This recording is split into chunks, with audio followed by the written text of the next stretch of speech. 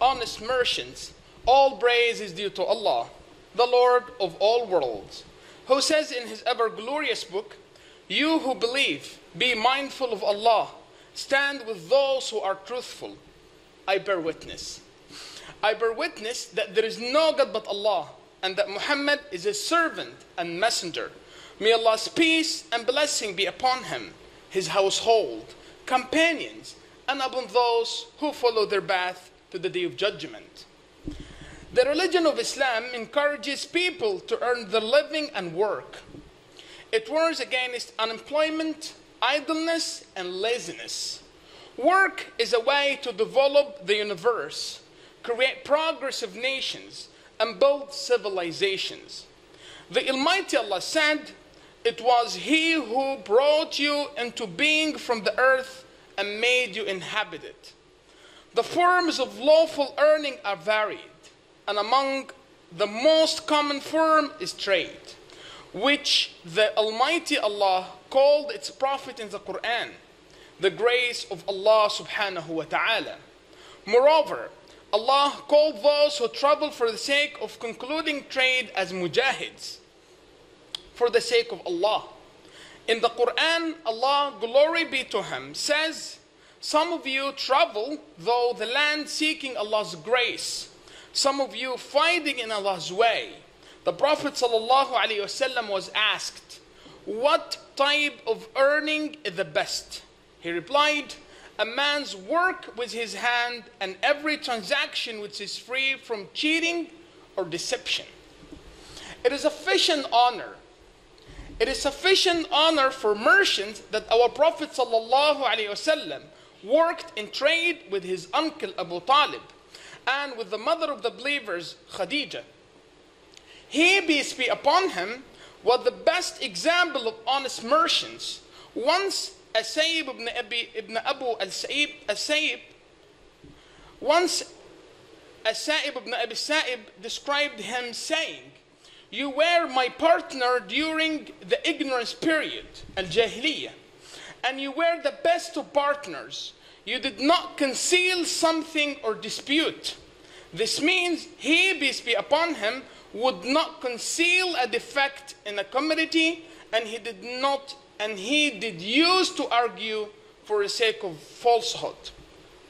There are several good qualities. There are several good qualities that an honest merchant should have. There are several good qualities that an honest merchant should have. And these qualities include being truthful in buying and selling, as truthfulness begets blessings in trade. As our Prophet ﷺ said, both parties in a business transaction have a right to annul it as long as they have not separated. And if they tell the truth and make everything clear to each other, they will be blessed in their transaction. But if they conceal anything and lie, the blessing on their transaction will be eliminated. However, a dishonest merchant who prefers the worldly profits to the reward in the hereafter. A dishonest merchant who prefers the worldly profit to the reward in the hereafter will be among the losers in this life and in the hereafter. His profits will be deprived of blessing, and his good deeds will not be accepted from him. The Prophet ﷺ said, "A false oath by the seller may persuade the buyer to purchase the goods, but that will be deprived of Allah's blessing." He, peace be upon him, also said, "He who earns unlawful money, then use it to free a slave." So Prophet ﷺ said, "He who earns unlawful money, then use it to free a slave and deal well with his relatives, it will be counted as a sin for him." Among the qualities of an honest merchant is complete honesty. Complete honesty and clarifying any defect in the commodity, as an honest merchant does not cheat or deceive. As our Prophet sallallahu alaihi wasallam said, the Muslim is the brother of another Muslim. The Muslim is a brother of another Muslim, and it's not permissible for a Muslim to sell his brother goods in which there is a defect without pointing that out to him.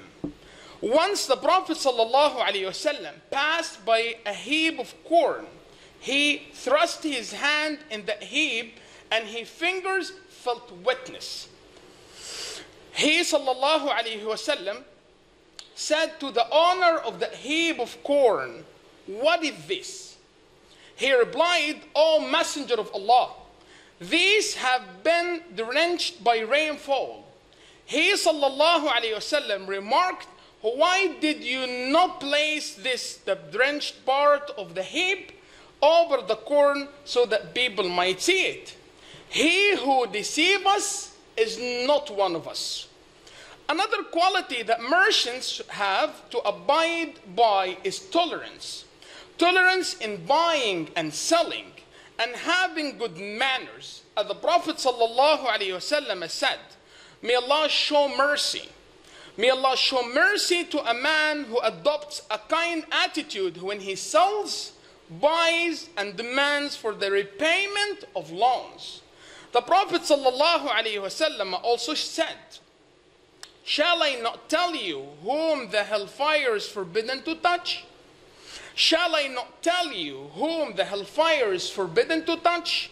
It is forbidden to touch a man who is always accessible, having polite and tender nature." All praise is due to Allah, the Lord of all worlds. May Allah peace and blessing be upon Prophet Muhammad sallallahu alaihi wasallam, his companions and followers. Among the qualities of an honest merchant is sincere patriotism. This patriotism is not just a word or slogan to be raised, but rather it's an act of giving and sacrifice. A wise and patriot merchant proceeds in his dealing from a religious commitment and a human feeling, and he does not allow himself to increase his wealth at time of crisis at the expenses of the poor and the needy. He completely avoids all forms of greed, fraud, monopoly, and exploitation. If these defects are rejected and bad at all times, they become much more rejected and heinous sin at the times of crisis. As the Almighty Allah said, "Woe to those who give short measure, who demand of other people full measure for themselves, but give less than they should when it they who wait or measure for other." The Prophet ﷺ said, "He who keeps good till the price rises is accursed." In another hadith, the Prophet ﷺ said, "He who trades in a commodity to raise its prices for a Muslim, Allah would put him in the hellfire on the day of judgment." Moreover, we affirm that when an honest and truthful merchant reduces a profit margin to the lowest possible degree at time of crisis, the amount he reduces is considered a charity if he intends so. The Prophet ﷺ said, "The truthful and honest merchant will be with the prophets, the truthful and the martyr. The one who cares for the hereafter, avoids cheating and deception, and cares for people's condition deserves to be among the prophet, truthful ones, and righteous people, who are the best with a companion." We also affirm that the honest merchant benefits more from his honesty and truthfulness. We also affirm that the honest merchant benefits more from his honesty and truthfulness than he benefits from his prayers and charities. May Allah save our country, Egypt, and all other countries of the world. Thank you.